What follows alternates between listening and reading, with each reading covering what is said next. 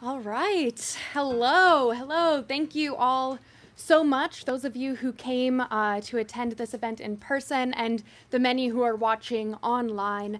My name is Haley McNamara, and I am Vice President of Advocacy and Outreach here at the National Center on Sexual Exploitation, which is a nonpartisan nonprofit dedicated to addressing the full spectrum of sexual exploitation.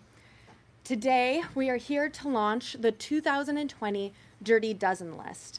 This is an activism tool which is centered on one simple premise, that no mainstream entity should profit from or facilitate sexual exploitation. Unfortunately, many well-established brands, companies, and organizations in America do just that. In today's world, corporations drive our culture. They influence how people communicate, what information they receive, and what trends are accepted or rejected. But right now, there are mainstream companies that are normalizing pornography, facilitating online sex trafficking and grooming, selling sex dolls and incest materials, or promoting eroticized child nudity books. The culture that accepts these things will continue to create more victims of sexual abuse and sex trafficking than can ever be rescued. It will fail to produce policies that prevent sexual harm, and its juries and judges will fail to convict exploiters. We stand in the gap to push back against this cultural tide and to demand that corporations respect human dignity across the entire web of sexual exploitation and abuse. Because of our drumbeat of grassroots activism, targeted media blitzes, and outreach to corporate leaders, we're making progress every year. We have many victories from the Dirty Dozen list, some of which I'll talk about more later, but I want to first acknowledge the most recent victory, which is United Airlines. United Airlines was previously listed on the 2019 Dirty Dozen list because it failed to train their air crews on the rising trend of passengers viewing pornography in mid-flight on their personal devices, which was leaving many passengers stranded in a toxic and enclosed environment of sexual harassment. So we applaud United Airlines for changing its in-person flight attendant training to include the issue of passenger pornography use. Flight attendants have reported this update in training to the National Center on Sexual Exploitation and has also been confirmed by a United Airlines spokesperson. We're grateful for United's leadership, and we're calling on other airlines to follow suit. This victory gives us renewed hope and commitment to the 2020 Dirty Dozen list, which features these companies listed on the screen behind me and listed on the dirtydozenlist.com. Notably, for the first time ever, we have a Dirty Bakers Dozen list. We've added a 13th target, which is Wyndham Hotels, which a colleague will discuss later. And I will begin by discussing the website Seeking Arrangement, and then I will invite some colleagues forward to discuss other members of the Dirty Dozen list. Seeking Arrangement. As forms of commercial sexual exploitation continue to evolve, from prostitution to pornography to webcamming and more, the phenomenon of sugar dating is certainly one of the latest frontiers. Sugar dating is marketed as a relationship in which young, attractive women can meet experienced men who will provide everything from mentorship to lavish vacations. In this system, men are encouraged to engage in no-strings-attached relationships with beautiful young women. Meanwhile, sugar babies, as they're called, are misled that this experience will empower them and benefit them financially. However, the truth behind sugaring tells a much darker story, one of deception, violence, and sexual exploitation. The largest hub of this new form of sexual exploitation is the website Seeking Arrangement, which targets college students who are struggling with student debt with advertisements. Its CEO has even stated, "Why hope for financial aid when you can guarantee it with a sugar daddy?" Seeking Arrangement even gives free premium accounts to those with a school email address. As a result, Seeking Arrangement currently claims to have more than 3 million college students on its platform, primed to become sexually accessible to more socioeconomically advantaged men. What we're seeing here is the capitalization and sexual exploitation of an entire generation's economic vulnerability as the student debt crisis climbs to the trillions of dollars. No student should have to sexually barter for their education. Further, make no mistake, sugar dating is pseudo-dating prostitution, and it's vital to push back against this exploitive trend. Research has found that the majority of sugar dating websites ought to be considered illegal because of their forms of prostitution. Many individuals don't realize that sugar dating can amount to prostitution because the exchanges involve some socializing, some conversation.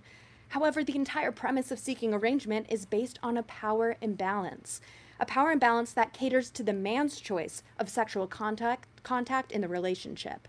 And so many young women are vulnerable to exchanges contingent on sexual access. Further, women are misled by assurances that seeking arrangement says that sex is not always required. And so some women and girls enter sugar dating expecting a dinner date and instead facing sexual violence.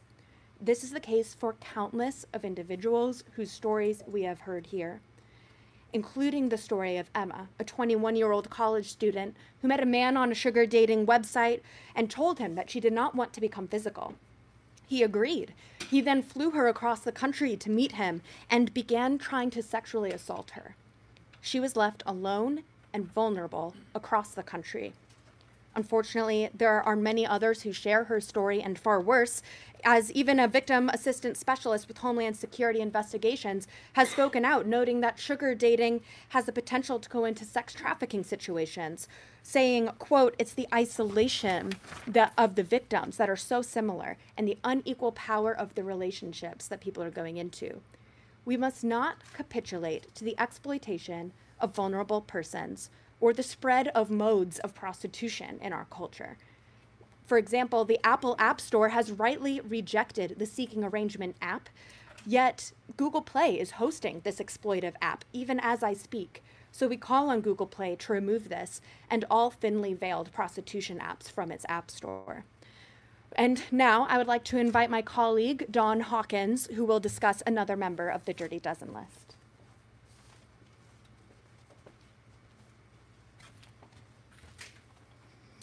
The pornography of today has created an unprecedented epidemic of sexual harm.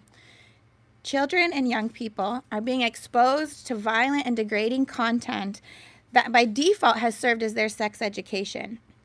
A host of public health harms have been associated with pornography, including negative impacts to the brain, rising sexual dysfunctions, psychological harm to children, harm to performers, increased sex trafficking and prostitution, increased sexual violence, and more.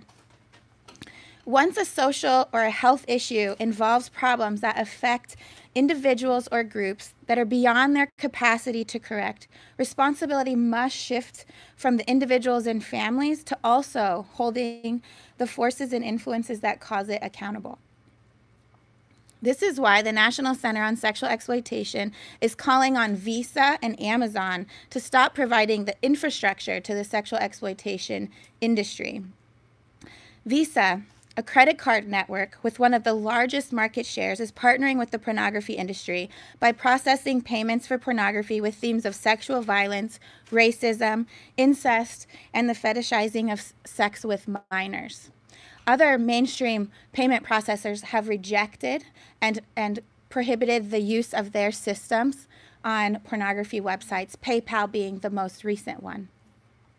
By doing this, Visa is supporting and normalizing the pornography industry despite the impact that it has on public health or on the people in pornography directly. The pornography industry is not just another industry. The pornography industry has bragged about spending more than $1 million to actively lobby against protections meant to ensure that children and minors are not used in mainstream pornography. The pornography industry has also lobbied against common sense protections to performers' physical and sexual health, despite the fact that research has found that pornography performers have a high burden of sexually transmitted diseases. Popular mainstream pornography websites, which Visa partners with, have even been caught hosting videos of sex-trafficked women and children, and also of videos of children being sexually abused. And when women come to these websites asking that these videos of their abuse be taken down, they refuse to. And they instead make millions of dollars using Visa's payment processor. Is this the kind of content that Visa is willing to endorse? Amazon. Amazon is the world's titan of e-commerce, logistics, data storage, and media, but they also peddle endless amounts of sexual exploitation. As an online retailer, Amazon is in the business of selling incest-themed pornography, sex dolls, photography books with eroticized child nudity, pornography videos and magazines, and much more. As a media creator, Amazon Prime Video inserts unnecessary gratuitous nudity, extreme sexual violence, and simulated sex scenes into many of its original programming, while also providing very faulty parental controls. Amazon S3 and Amazon Web Services are also host to thousands of hardcore violent pornography and prostitution websites. To highlight how Amazon promotes incest, there appears to be thousands of incest-themed pornographic books under the so-called erotic section on Amazon's Kindle and Amazon.com. One example, I conducted a search of the term teen books, and it yielded both ebooks for toddlers as well as incest-themed photography books. How many young people are looking for age-appropriate content and are being thrown suggestions like daddy's favorite little girl? Currently, incest is a prevalent form of sexual abuse, and according to conservative estimates, 34% of child sexual abusers are family members. The real-life trauma that these books sexualize and normalize is not a trifling matter. It leaves physical and mental scars that go on to cause pain to millions of Americans, and likely even many of Amazon's employees themselves.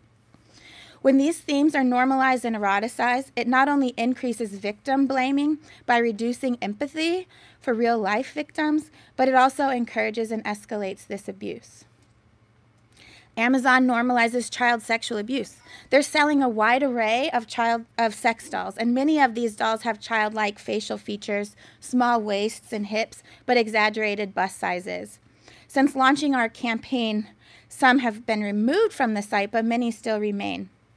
Some I saw last week are rated for ages infant and older and are included in the category of preschool toys. Clearly, these dolls are portraying women as literal sex objects, which contributes to coarsened social respect for women or values of consent.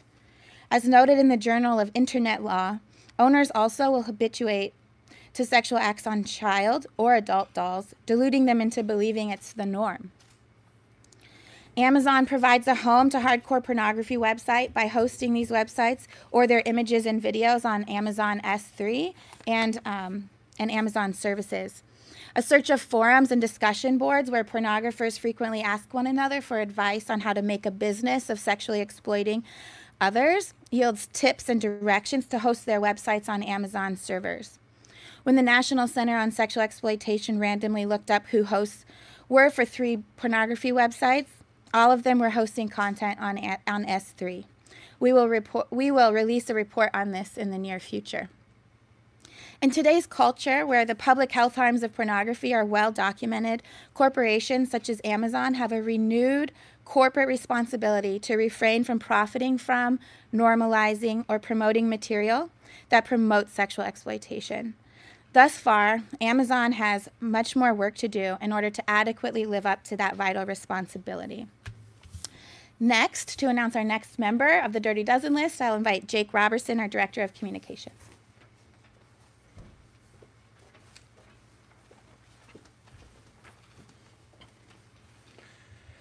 The next member of the 2020 Dirty Dozen list is TikTok.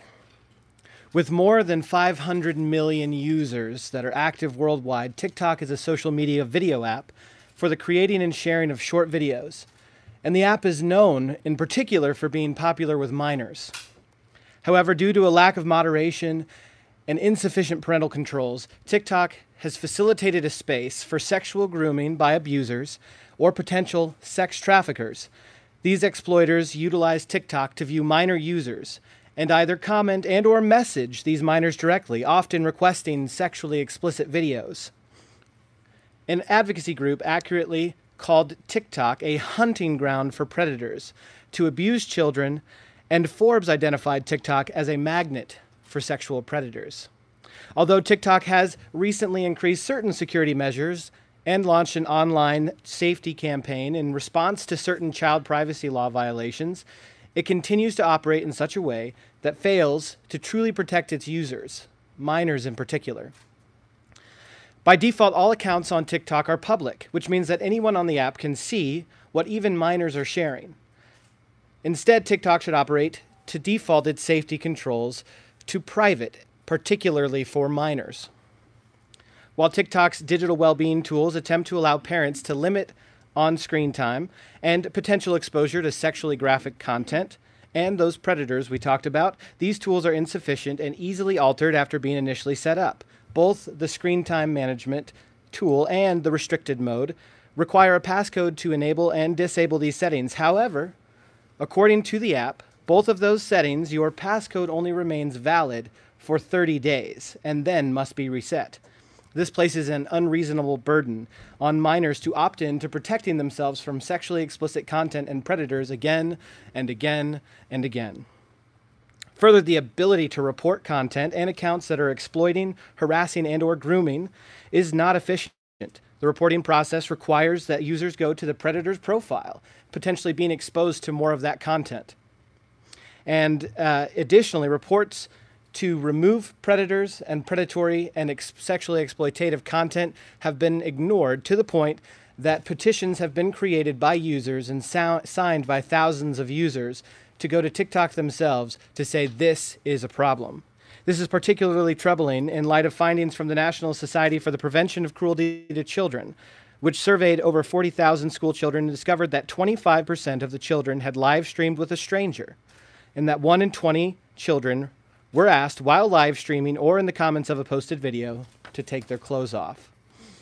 A spokesperson from the NSPCC commented on the study, linking it to TikTok, stating, "We know that a significant amount of children are being contacted via this popular live streaming app such as TikTok by abusers who are using them as a hunting ground. For these reasons, TikTok is a member of the 2020 Dirty Dozen list, but we believe TikTok can make significant and effective steps to combat these issues by, number one, automatically defaulting to private when users first set up their TikTok account. Number two, automatically defaulting on the digital well-being's restricted mode and maintaining that restricted mode without it needing to be reset every 30 days. Number three, providing a prominent in-app reporting system for users that they can request and send their request to TikTok for moderation without having to have further access to sexually exploitive content.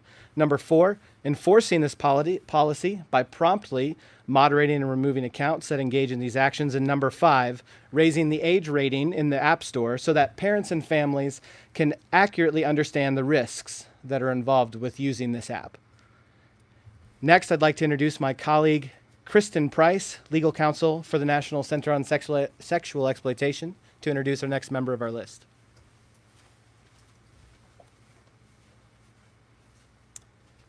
Wish is a super discount shopping website where you can get sweatpants for $8 and umbrellas for $4. The app has over 500 million users and was ranked ahead of Amazon as the #1 shopping app in the US this week. But Wish has chosen to use its massive platform to facilitate and normalize abuses against and objectification of women and girls. For example, Wish allows spy cams to be sold on its website that are specifically marketed as useful for stalking women and secretly filming them in a state of undress. This is particularly disturbing given the rise of non-consensually shared pornography, also called revenge pornography, which is the distribution of sexually explicit content of individuals without their consent. This abusive practice harms millions of people each year. In South Korea, where spy cam voyeurism is pervasive, a woman recently took her life after her colleagues secretly filmed her in their hospital's changing room. He received a 10-month sentence. Any technology can, of course, be misused, but the spy cams on Wish are being advertised with pictures that encourage the misuse, filming women without their knowledge or consent. On a similar note, well over a year ago, we asked Wish to stop selling sex dolls, which portray women as sex objects and thus contribute to the perception that women exist for male use.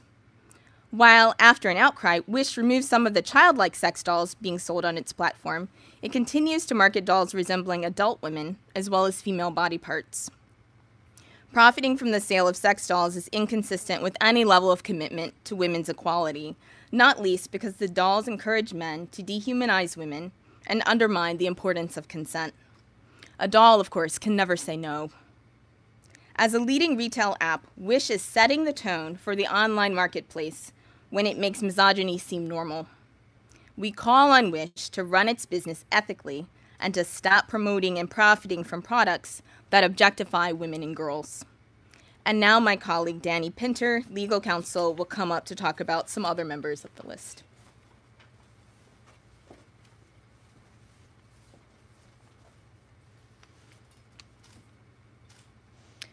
Nevada was placed on the Dirty Dozen list first in 2019. Because of its failure to decriminalize sex buying and abolish brothels, it's a member of the Dirty Dozen list once again. Nevada is the only state in America that legalizes prostitution in some counties. The result is a rise of 63% in an illegal sex trade. In fact, only 10% of the prostitution occurring in Nevada is actually legal, and Nevada is top 10 for exploited and trafficked children. The truth is that sexual violence, racism, and socioeconomic disparity are an integral part of the prostitution experience. As recently deceased Dennis Hoff once said, "I'm selling sex like McDonald's is selling burgers." The truth is he was selling women like burgers. And unlike McDonald's, the brothels are surrounded by iron gates, barbed wire, and the women aren't allowed to bring their cars on the property. They're required to live on the premises, sometimes not being allowed to leave for weeks at a time. There's no such thing as safe prostitution. As one survivor of a legal brothel once said, it's like signing a contract to be raped. And many women in the legal brothels get there by being trafficked into those spaces. Legalizing sex buying promotes demand for commercial sex, which fuels sex trafficking. By legalizing and promoting prostitution, Nevada is profiting from the commoditization and exploitation of women. Nevada is not safe for women, and for this reason, it remains on the Dirty Dozen list for 2020. This brings me to Massage Envy, our next member of the 2020 Dirty Dozen list. Massage Envy is the largest massage company in the world, and yet there's over 400 allegations of sexual assault by its therapists. Massage Envy continues to choose profits over customer safety. Massage Envy does this through dangerous and coercive policies. Massage Envy employees are actually encouraged not to call law enforcement when customers complain of sexual assault. One graphic description by a woman in her complaint describes how when she came to employees to complain about sexual assault, her perpetrator was permitted to stay in the room watching her, smiling at her. Massage Envy also did not require that reports of sexual assault be reported to the Massage Therapy Board. What this means is that therapists who are accused of sexual assault continue to work and assault women again and again with impunity. Customers were also unwittingly required to sign away their rights through mandatory arbitration agreements. Arbitration agreements which actually insulated Massage Envy from even unlawful conduct. These lawsuits alleging sexual assault began in 2016, but they continue to grow and grow. And despite the public outcry to this day, as far as the National Center is aware, Massage Envy has done nothing to change or alter its policies. sexual assaults are still occurring at Massage Envy, and lawsuits continue to be filed. To keep its model of profit by volume, Massage Envy is knowingly endangering its customers rather than making health and safety a priority. For this reason, Massage Envy remains on the Dirty Dozen list for 2020. At this time, I'd like to introduce my colleague, Benjamin Bull, to talk about the next member of the Dirty Dozen list.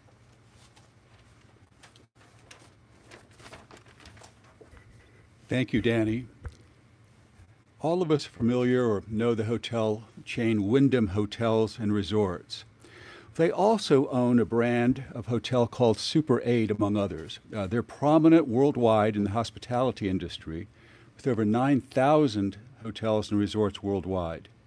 Unfortunately, Wyndham also profits from exploitive on-demand pornography and is being sued by the National Center on Sexual Exploitation for facilitating underage sex trafficking. Wyndham has also been a named defendant in at least 6 other lawsuits filed by other organizations or law firms around the country alleging that they knowingly allow sex trafficking on their premises. After advocacy from the National Center on Sexual Exploitation, Hilton Worldwide, Hyatt Hotels, and Starwood Hotels all made the decision to remove hardcore pornography from their hotels. Intercontinental Hotels has made it a brand standard to prohibit the distribution of any pornography at any of their hotels internationally. However, Wyndham continues to sell on-demand pornography despite consumer complaints and outreach from the National Center at all of their hotels and the hotels that they own. As you've heard earlier, research shows that pornography is linked to increased sexual violence as well as other public health issues, as has been declared in at least 15 states across the country through legislative resolutions. We urge Wyndham Worldwide to discontinue distributing and profiting from pornography and join us in fostering a world free from sexual exploitation. The National Center's lawsuit has been filed in the Northern District of California in San Jose. Our co-counsel are the prominent Pensacola, Florida law firm of Levin and Papantonio and the noted lawyer Eric Bauer of Washington State. The plaintiff in our lawsuit was 16 years old when she was trafficked at Wyndham's Super 8 Hotel. She was trafficked for 2 years along with several other girls, all of whom were underage. At Wyndham's properties, they were forced to perform commercial sex acts with men, 10 to 15 different men per day. Through the hotel staff and their employees, Wyndham knew or should have known that these girls were being trafficked. Our complaint alleges specific facts, which include that large amounts of used condoms, empty lube bottles, and other sex-related items were found in the girls' hotel rooms. Payments for the hotel rooms were invariably in cash. The girls' physical appearance was bruised, beaten, and malnourished. There was a continuous procession of older men entering and leaving the girls' rooms. The men never stayed longer than 15 or 30 minutes. There were excessive requests from the rooms for additional sheets, cleaning supplies, and room service. In several occasions, there was even a personal relationship between the front desk employees and Wyndham's and the girls' traffickers. In other words, the relationship between Wyndham's front desk employees and the traffickers, where the front desk would actually call the traffickers and notify them when police were on the premises or coming. Wyndham financially benefited from the sex trafficking and the victimization of these girls, and has developed and maintained a business model that attracts, fosters, and encourages this commercial sex market and the trafficking of girls by traffickers and buyers alike. Thank you. Our next speaker again will be Haley McNamara. Haley, thank you. While these issues are dark, And they can feel quite overwhelming, especially considering the mainstream corporations that are involved. But we know that we do have a winning formula of action because we've achieved so many victories in the past. These victories include Comcast. Comcast has significantly improved usability and parental control settings for cable and internet customers. And they told the National Center on Sexual Exploitation, "We heard your feedback and made improvements," which are now impacting more than 20 million customers. Netflix, while it is still listed on the Dirty Dozen list, has taken some steps forward according to our requests. Netflix's parental controls have improved so that the 4-digit PIN codes used to block certain shows or ratings are consistent across profiles, thereby closing a loophole where children were previously accessing sexually graphic content. Further, there are now at least some content warnings at the beginning of their shows, and these policies are impacting nearly 150 million subscribers. We've achieved past victories with Google.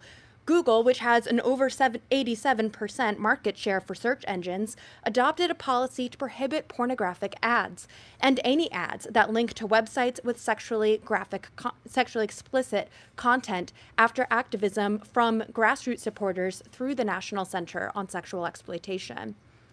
Last year, out of concern over female sexual objectification, CVS Pharmacy told the National Center that which serves an estimated 4.5 million customers daily, CVS decided last year to remove the annual Sports Illustrated swimsuit issue from their checkout areas and promotional displays across all stores.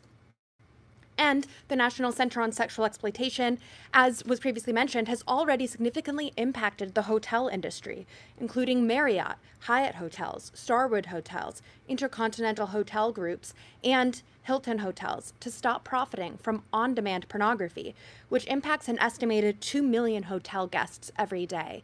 And when you hear these numbers, I hope you realize there's actual people behind this. We had a sex trafficking survivor reach out to tell us that she was trafficked in one of those hotels. And often when men would buy her, they would order pornography on the TV and force her to act out what they watched. And she said when she realized that the hotels stopped selling pornography, she realized that maybe someone out there actually cared about women like her.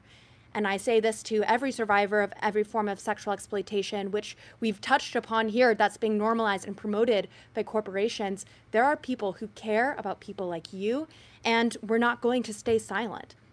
There are so many more victories that I could list, and I encourage you to learn about more of them, which are on dirtydozenlist.com. But most importantly, to help make more victories by taking action on dirtydozenlist.com. This is your invitation to join us in this cutting-edge, culture-shifting mission. I truly believe that together we can actually shift the culture to respect human dignity in the private sector. Thank you so much, and I hope you have a wonderful rest of your day.